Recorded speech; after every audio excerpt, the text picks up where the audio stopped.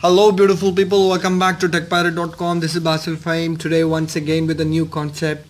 So today in this video I will show you how to install Windows in your PC using USB flash drive. So without wasting our time, let's proceed. So I have a USB right here. So this is a bootable pen drive. So do not worry how to make this a pen drive a bootable. So the link will be provided in the description how to make a USB flash drive. So without wasting our time, let's proceed. So let me insert this one.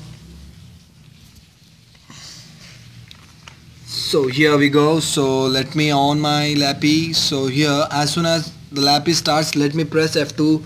So F2 F2 F2 F2 so that it leads me to a boot menu. So as you can see here, we can see the general information menu and the main menu, followed by security menu. So here the boot menu.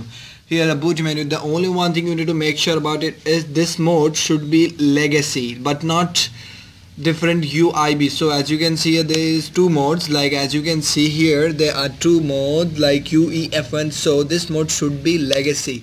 So yeah, so legacy. So as you can see here, this my drive was USB HDD SanDisk. So in order to save this option, so here what are the instructions, like F10 save and exit. So let me go with F10. Yeah, oh yeah, install now. Yes. So as you can see here, setup is started. So as you can see here, it is asking me for a product key. So don't worry, the product keys will be provided in the description, so you can go ahead with that. So let me go with any one of them. So caps custom, let's go with the custom.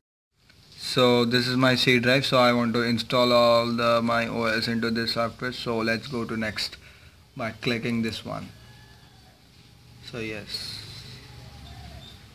so to copy Windows files and to get ready for the installation and installing features, updates and finishing up, it takes time.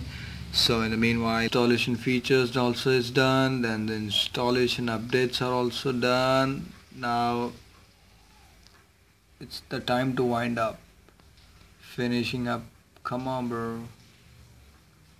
Yeah, the window needs to restart to continue, so it will restart. So within 5 4 3 2